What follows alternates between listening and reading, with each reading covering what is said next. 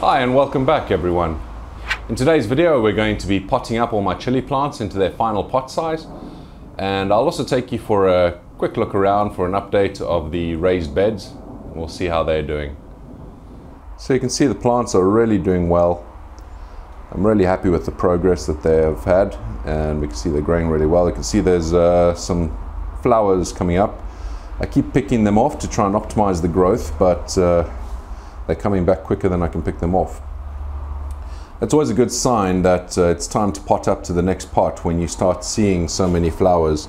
Basically these plants are ready to start fruiting. The reason that happens is the plants have spread their roots as much as they can, and they've realized, well, this is probably as big as we can get, so let's start throwing down some fruits and flowers. It's very important when that starts happening that you make sure you get them into a bigger pot. Else you're going to be having plants that are going to stay roughly this size. Not all of them are throwing out flowers just yet, and that's also somewhat of a good indication how big the plants are right now. It's quite a good indication of what size pot we use. For potting up, I generally use two sizes of pots.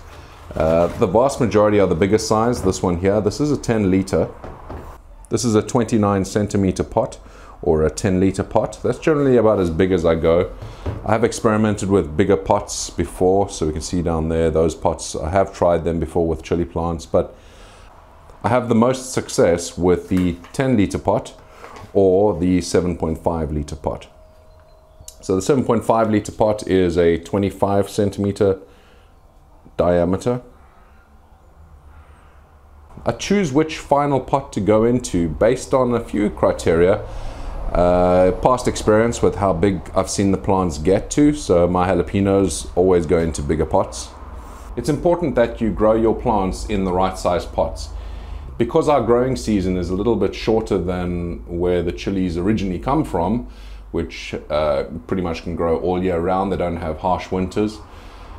Because we have that shorter growing season, we need to be conscious of how the plants grow. If you put a plant in a pot that is way too big for it, what's going to happen is it's going to spend most of its season in spreading its roots and trying to get as big as it can. And you're going to end up not getting many fruits, or maybe sometimes none at all. Some plants grow much quicker, so the bigger size pots will work perfectly fine for it. If you had a growing season that was very long, then fine, go ahead, put it in the biggest size pot you can. If you only have 8 or 9 months to actually get your plants to maturity, then just make sure you got the right size pot. So some good indicators is obviously trial and error is one of the best. You'll see which plants do better in smaller size pots. I found that things like jalapenos do very well in the large pots. They grow very quickly and you'll get fruits very early on. The super chili, this is one that has a very quick to fruit. You can see I'm getting so many flowers here. That's a good indicator. Any of these that have loads of flowers already, that means that they're a very quick grower, and definitely put them in a bigger pot. Some of the others like this here, you can see this is a lovely plant, the Cardi MOA bonnet, but it's quite small still, and I'm not seeing any flowers coming up just yet. And I have a few others like that. So that's how I make my decision. I just have a look at the plants. I use my experience in the past with which ones work best. If this is your first season growing, then stick with about a 7.5 litre pot. If you want to take a chance, go to the 10 litre pot or even the 12.5 litre. So the first thing we're going to have to do is create our soil mix. So I just got my compost here.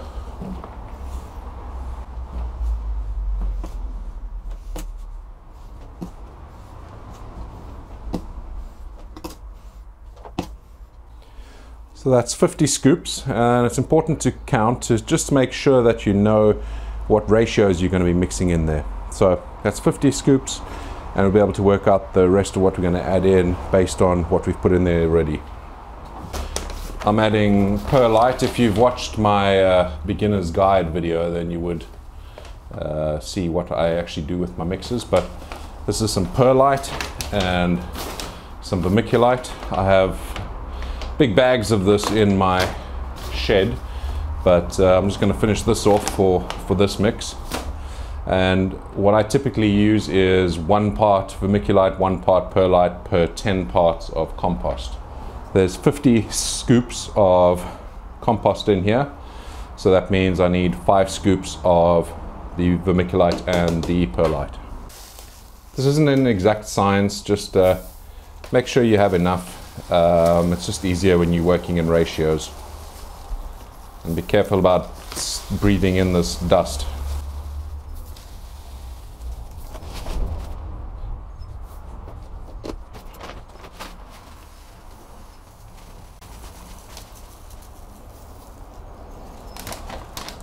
So only 3 scoops of vermiculite, so I need to break open our big bag. So I've picked up some more vermiculite and some perlite, so should have enough for this session. We needed 2 more scoops. We're also going to add some fish blood and bone meal, just 1 scoop of that.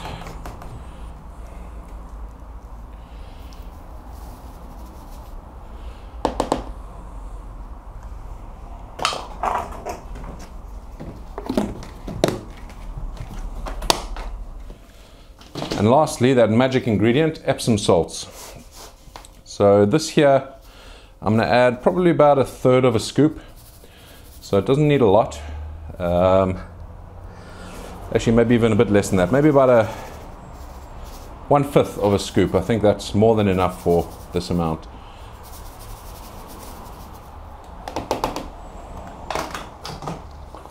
I do use Epsom salts as a foliar spray during the season as well, so I don't need a lot in here.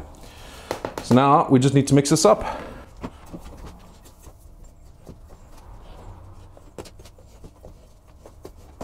So the first plant we're going to do is this ring of fire. I learned quite a cool trick from another YouTube channel I've been watching lately. Really great channel. I would recommend to go and watch it. I'll put a link up in the top of the screen. The guy's name is Muddy Boots.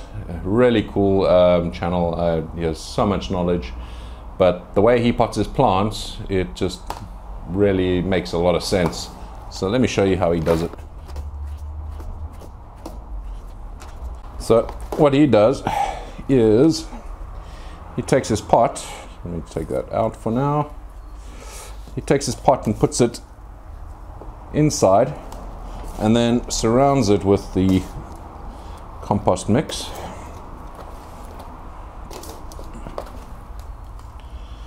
Squeezes it down the sides.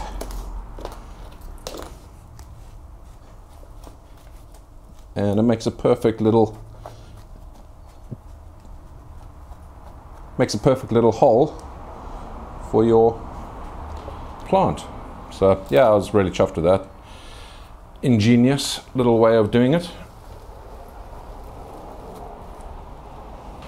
Look at that lovely root structure. That's incredible. So that just pops straight in there. Perfect fit and nice and easy. The way I've done it in the past, I'm sure it's the way that most people do it. It's a bit fiddly, but this is just so much easier. So thank you, Muddy Boots. And then just top the soil up around it.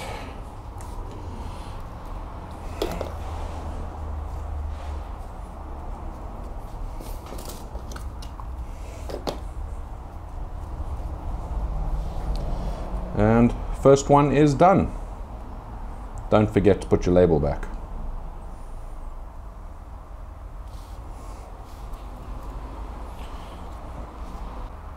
Next we're going to do a smaller pot, so the 7.5 litre pot.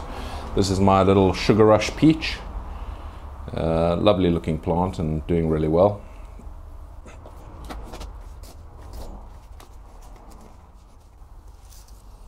I really do love this idea. I've been using this method for a little while now, and wow, it makes life a lot easier.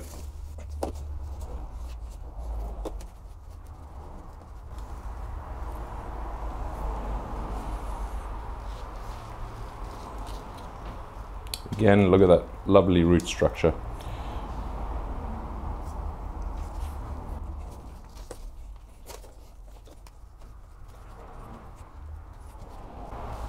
So I'm going to get on and do the rest of them. I've got 50 plants to do today, so it's going to take a bit of time, and it will take even longer if I have to film it all. So I'll get back to you as soon as I'm done with potting up all the plants.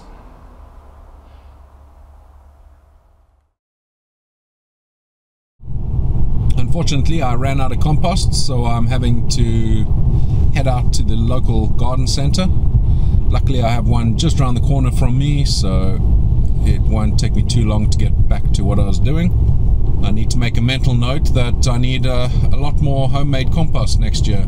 I really thought I'd have enough homemade compost this year to do all my chilies, but unfortunately I don't, so next year I'll make sure that I have a lot more. I do love this garden center. It's one of the smaller ones, but it's nice and close to where I live, so that's very useful.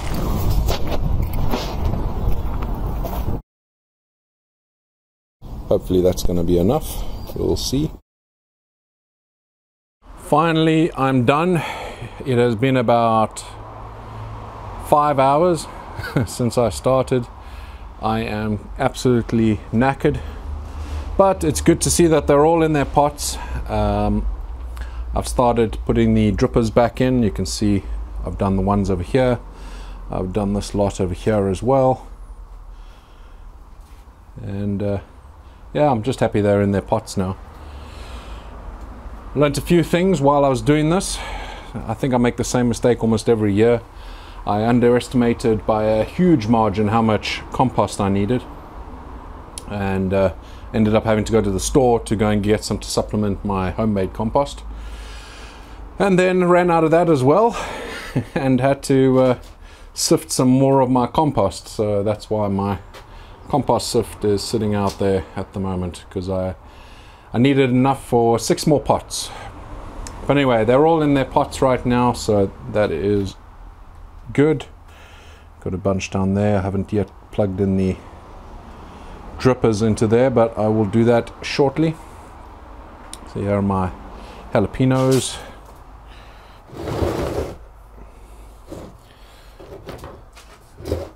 It's always good to space them out properly. So when there's just 6 in the tray like I have here, it's using the big pots, then it's pretty straightforward. Just put them to the corners and then put these 2 to the edge. When you've got 8 pots, it's a little bit of a different story. And you can see here, you can see there when we have 8 pots, I could put them all in a row, so all over here, but the way I've spaced it here, it just gives the plant a bit more space to grow, so it seems to work out quite well this way. So I'm really happy with that. I'm going to finish off putting in the drippers in a little while and carry on spacing them out properly, but I thought I'd just show you a little bit of what's going on over here. You can see there's a lot of growth over here. These are some plants that are getting ready to go outside. I think I might actually plant them outside. We can see these are just taking off in these root trainers, and need to go and plant them outside. These are courgettes,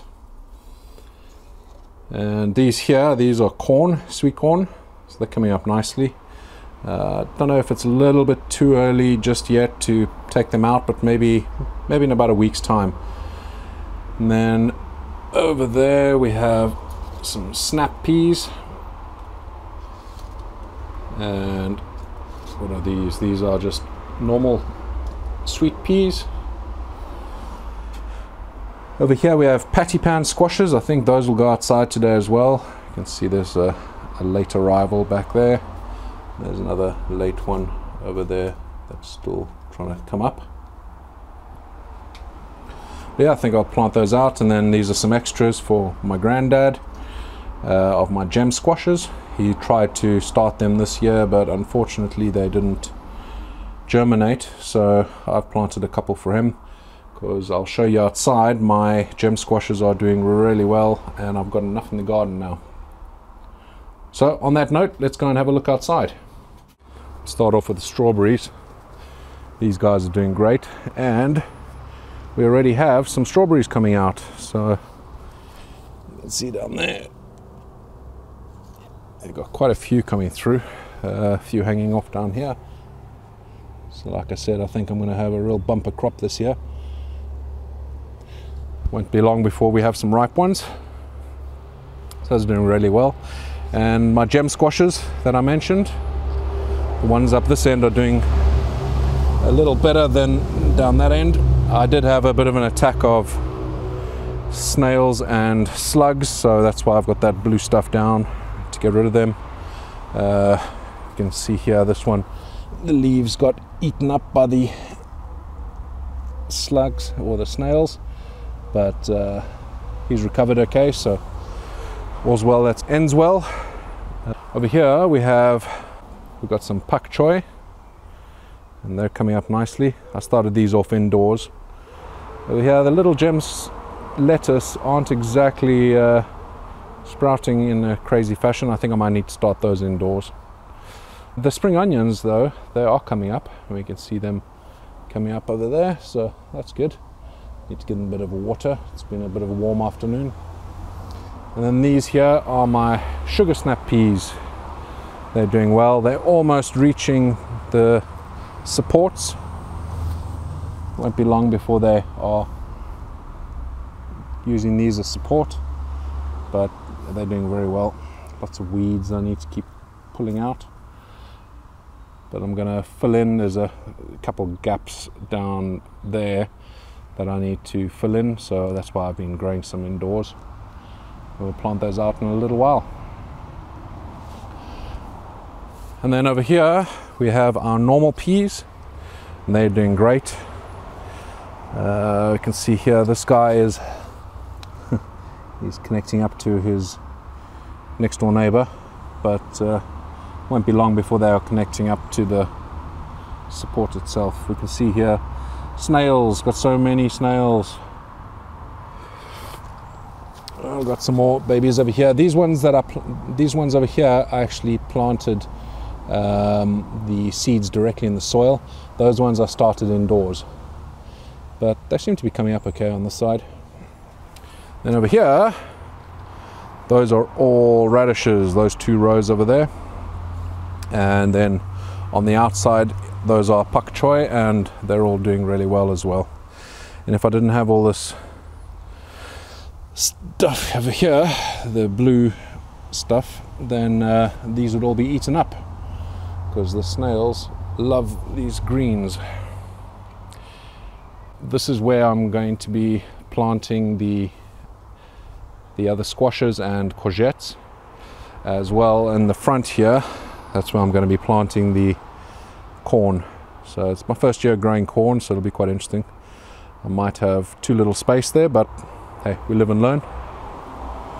So let me get that done. I'm going to go and do some planting. I'll show you that when it's done, and then I think that's it for the video. So all my jobs are done for the day. The courgettes are planted, and we have the patty pans planted as well. I decided to put them in. Hopefully we'll have some good weather so they'll really take off.